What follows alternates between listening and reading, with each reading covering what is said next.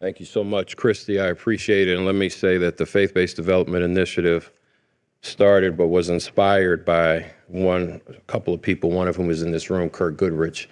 And I always acknowledge that he and Bill Fry were inspirations for that work. It is humbling to be asked to be here today. And I offer a few words that hopefully will serve as inspiration. So day became night, and the sun was blotted out by the haze of fire and smoke. Babies were beheaded and women raped. Cities were bombed and mass graves were found, and someone asked, which war are you talking about?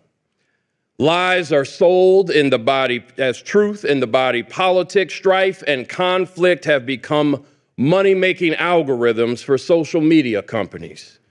48,000 people lost last year in this country to gun violence, 27,000 of those to suicide. Those whose ancestors were bought and sold as chattel, whose men were told that you are 3/5 of a human being, people whose elders, some of whom are still alive today, were forced to endure poll taxes just to exercise the franchise of the vote, whose elders faced legalized segregation in education and legalized discrimination in mortgage lending, who today still face bias in lending and health access and job hiring. Those people are told that we won't allow you to teach that entire history because it makes some of us uncomfortable. Large racial inequities in wealth and health and education and housing opportunities have become so entrenched that referring to them almost seems passé. Almost. Black households with 1/8 of the wealth of white households. White households twice as likely as their black counterparts to receive an inheritance. And when they do, the average is a $104,000 increase in median wealth among white families, but only $4,000 increase among black families. In 2019, the median black household earned just 61 cents for every dollar of income of a white household. Hispanic households, 74 cents on the dollar of their white counterparts. Among those growing up in the middle 20% of the parental wealth distribution, black children are much more likely to be downwardly mobile, with 39% of them falling to the lowest 20th percentile than their white counterparts, where only 16% go downward. Home ownership rates for black families, roughly 45%, for white families, 74%. Below 80% AMI households represent 43% of black loan applicants, but only 31% of white loan applicants.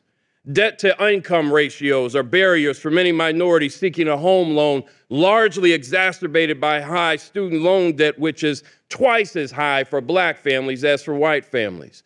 Credit scores and evaluation of credit histories oftentimes stand as barriers, and blacks are denied loans at twice the rate of whites. Unless we think this is just a problem of colored folk and BIPOC families. 1 in 5 households in this country pay more than 50% of every dollar they make for their housing costs, forced to make toxic choices about essentials like food and medicine, and this includes 20% of all white households. And the severe cost burden are better off than the more than 580,000 people experiencing homelessness in this one of the richest nations in the world. Oh, and did I mention that there's $26 billion of deferred maintenance for public housing? Estimates on the gap of affordable homes ranges from 3.8 million by Freddie Mac to 7.3 million affordable and available homes for the extremely low income, as put out by the National Low Income Housing Coalition. And in the midst of all of this challenging and scary news, with all of the isms, schisms we hear, the words Stacey Spann of Marvin Gaye, it makes me want to holler and throw up both my hands. And like the prophet Isaiah, we look for the repairer of the breach and the restorer of streets to dwell in. Is this not the fast that I have chosen? To loose the bonds of wickedness, to undo the heavy burdens, to let the oppressed go free, and that you break every yoke? Is it not to share your bread with the hungry, and that you bring to your house the poor who are cast out? When you see the naked, that you cover them and not hide yourself from your own flesh. So, Christy Smith, we are here today. The gathering of the Housing Affordability Breakthrough Challenge 2023 finalists. I applaud all of you. And if I may be so bold, Kirk, I would like to say that I think I'm in a room of folks who are trying to make the world a better place.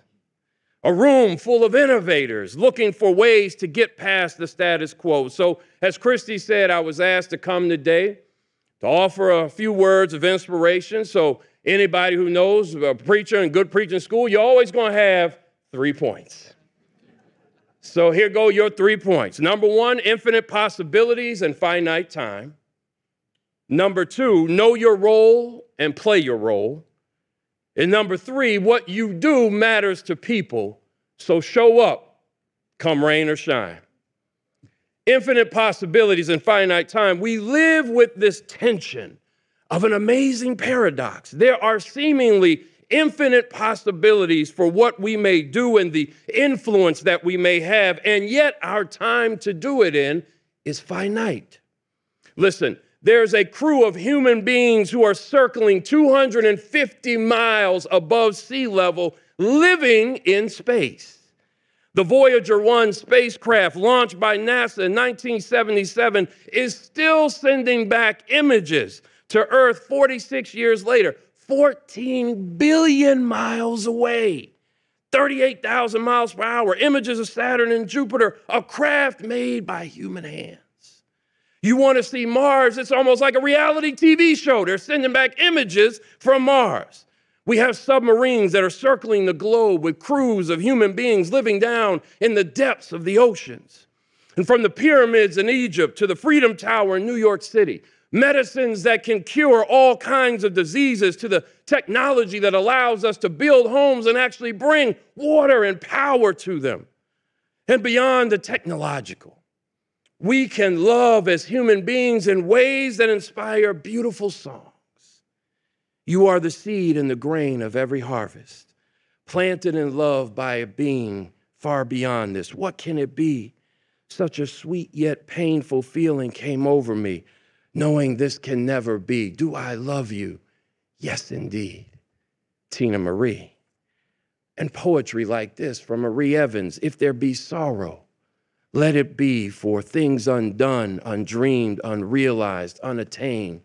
And to these add one, love withheld and restrained.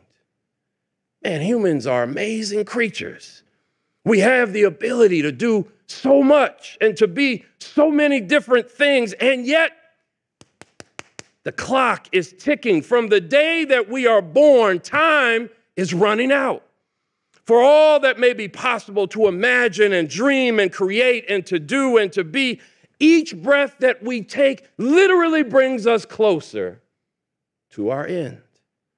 I know this reality all too well. When I had to bury my brother in the same cemetery where I had laid my parents, I had to buy a plot. And I was told they only come in twos. So they asked who was going in besides my brother. And I said, well, Doc, I'm paying for it, so you better put my name on it. Okay, so we get past that point, and then they tell me that the headstone has to be done now for both. What? Yes, so literally on my phone, I have a picture of the grave site where I will be buried, and there is a headstone there with my picture on it, with a date of birth and a dash, and all that it's waiting for is my body and the date of my death. Now, that might sound morbid, but for me, it's not. It is a reminder to me that my run on this planet is limited. My time in this form and fashion is limited. So what is the takeaway? Redeem the time. Make the most of each and every moment, my friends, that we are alive. Dream big. Love hard. Work for justice. Fight for what is right. Do things that bring beauty to our world and to others. Have transformational aspirations. One of the biggest challenges we have in our industry is small thinking. We are confined to the limits of what has always been done, cursed by what a professor of mine at Howard University School of Divinity called the sin of pragmatism, bound by a scarcity mentality. And I applaud every one of you in this room, all of the finalists, for being innovators, because innovation is hard. Christy is right. For looking for ways to go beyond what is and looking at what should be and what could be. A tip of the hat to Wells Fargo for funding the Housing Affordability Breakthrough Challenge and creating a space for innovators to dream and to get the work done with the right financial resources and technical support to explore and push the boundaries of what is possible. So thanks to all of you innovators and thanks to Wells Fargo. But this leads to my second point. Know your role and play your role. And no, I'm not Dwayne "The Rock" Johnson. Recently, after his team was booed by fans, New York Giants offensive tackle Evan Neal said, "Why would a lion concern himself with the opinion of sheep? The person that's commenting on my performance, what does he do? Flip hot dogs and hamburgers somewhere?" There was much hullabaloo over the comments on sports talk shows, and he soon issued an apology. And it reminded me of another one of our great challenges that we have in our field, my friends. There's not enough open and honest conversation. Mr. Neal made that oh so fatal mistake. He said out loud what he was really thinking. He sees himself as a lion. Now, in the animal kingdom, lions are predators and strong and rulers of their lamb, and sheep are prey, weak and in need of protection. And it got me to thinking, Kirk, about another scripture in the Bible where Jesus said, "I am the good shepherd." And the good shepherd gives his life for the sheep, but a hireling, he who is not the shepherd, one who does not own the sheep, sees the wolf coming and leaves the sheep and flees. And the wolf catches the sheep and scatters them, and the hireling flees because he is a hireling and does not care about the sheep. My friends, we all need to know our role and play it. At times in our lives, we may be the sheep, we may be the wolf, or we may be the shepherd. But let me offer for our consideration today that for those of us who are in this line of work, any of us in the line of work where we are actively trying to help people, especially people who may have fewer resources or power in the sense that the world sees it, we are playing a shepherd-like role. A role to look out for folks, to help them live safely and realize their full potential while being protected against the wolves in our world. And make no mistake, there are wolves in our midst.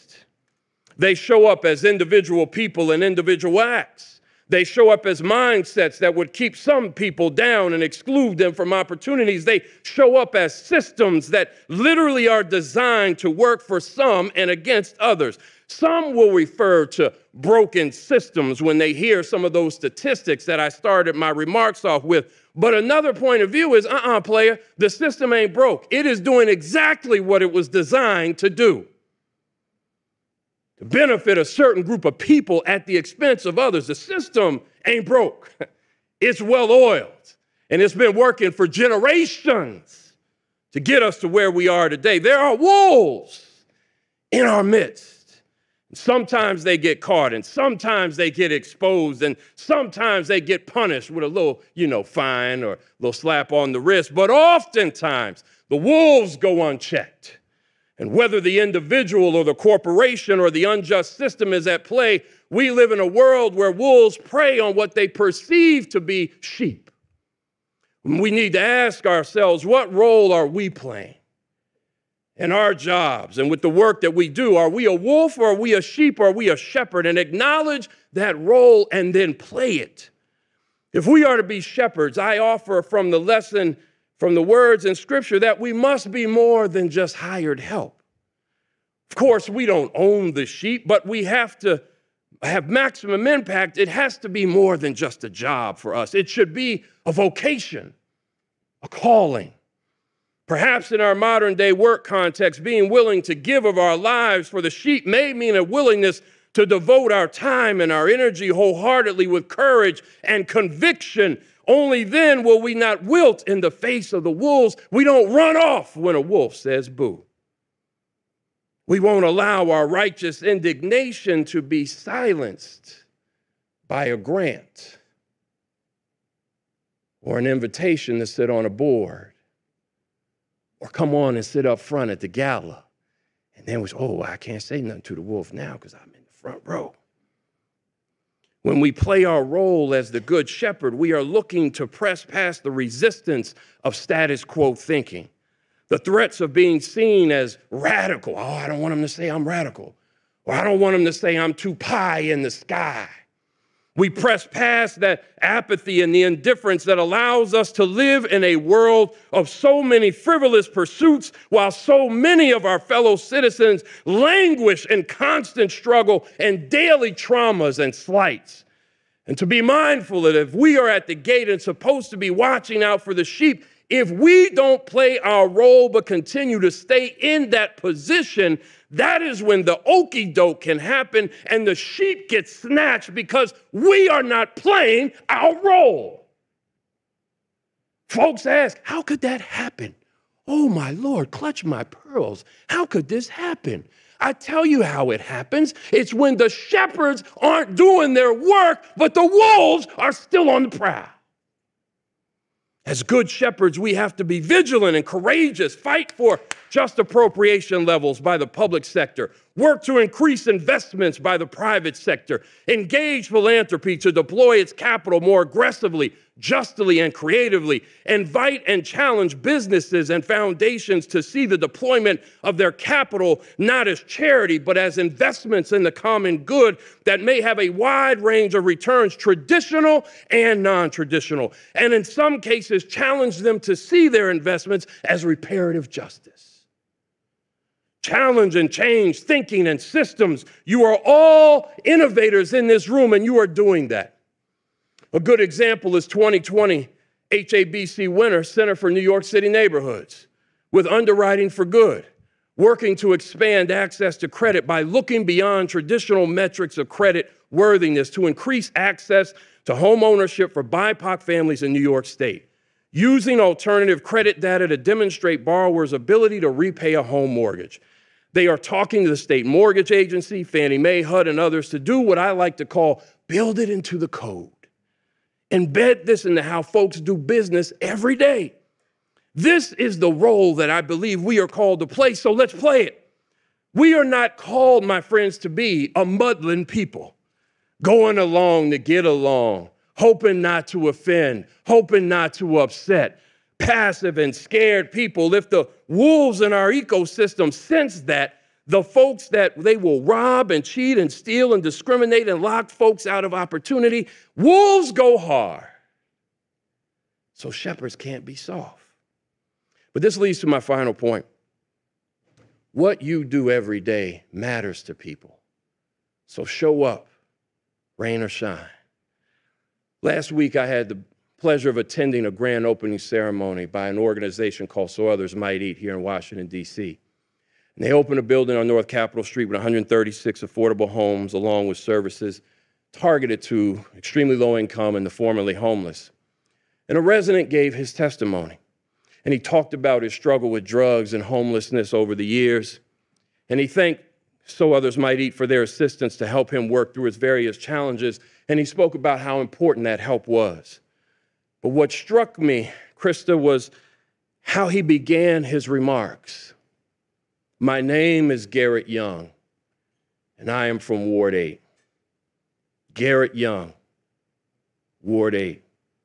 A person with a name, with an identity, a place where he was from, not just a statistic. A real man with a name and a story. Some of his story is sad. Some of it is frustrating, some of it is upsetting, but it is also a story of perseverance and hope and opportunity and grace. And some played a critical role in the best parts of Mr. Young's story. The work they do every day matters to Mr. Young. The work that you do every day matters to a Mr. Young in your community. Now, stick with me just a few more moments as I close. Recently, I'm a member of the 100 Black Men of Greater Washington, and we had the kickoff cookout for our Saturday Leadership Academy mentoring effort. We work with 7th to 12th grade Black boys here in the region, providing caring college and older adult mentors. And it was a very sunny week, but then there was predictions of rain on Saturday. And Saturday came, and parents and some students were calling, and they were asking the night before, will the event take place? Will the event take place? Well, I knew, because our chapter president is a former Marine and our mentoring committee chairman spent 20 years in the Army, that we were going to be having the event. But as a founding member of the chapter, I was asked to share a word with the assembled group. So I did so just literally as the rains were ending and people were taking their ponchos off. And I thought, and I said to the people, and I say to you, in a city where thousands, literally thousands of young Black boys and men have been murdered in the nation's capital in the last 20 years, in a city where 64% of the carjackings take place by youth carrying guns, we can't afford to let some rain keep us from doing the good work. It doesn't deter the shooters. It doesn't deter the carjackers. So why should it deter us? So for you, for us, if we are playing the role of a committed shepherd, we must show up, rain or shine. The wolves that would do what the wolves do, they don't let rain stop them. When Mr. Garrett Young is homeless, he is homeless, rain or shine. When folks are being denied mortgages, they're being denied mortgages, rain or shine. When folks can't find affordable rental housing, they can't find it, rain or shine. When there's not enough of the right kind of capital available to make these projects work, that is happening, rain or shine. When the planet suffers because of human influence that is literally going to destroy our way of life, that is happening, rain or shine. Please, please, please play your role, rain or shine. You spent hours working on a grant application for money that would provide critical support to help you do your work and scale an ideal, and you got denied. I know it sucks. I've been there, but keep working, rain or shine. Once again, you got to organize folks and go down and show up and educate elected officials on the needed land use changes that promote equity, or higher budget levels for affordable housing, or improvements in the efficiencies of permitting and approvals. And I know it sucks. And I know that it ought to be self-evident to them that this is what we need, but keep showing up, rain or shine. It's hard to find funding from the government or foundations to pay for the critical services that help the Garrett Youngs of the world that have experienced real trauma and real bias. And we know as we jump through all these hoops, why do we have to do it? I know it sucks, but keep showing up, rain or shine. Keep showing up, celebrate the wins, kick the dirt on the losses, then buckle up and keep at it. Because as my late father used to say, son, that's why they call it work. Garrett Young from Ward 8 needs you to show up. The wolves are nipping at his heels every day. The nation needs the good shepherds to play their role, to push the boundaries of infinite possibilities of changing minds and systems with whatever time we have, when we redeem the time with the courage of our convictions and our calling. The work that all of you do in this room, that we do, matters to people. Don't ever forget it. So keep showing up, rain or shine, and let us make this world a better place, a more just place than when we found it. So when we leave, people will know that the good shepherds were here. God bless you.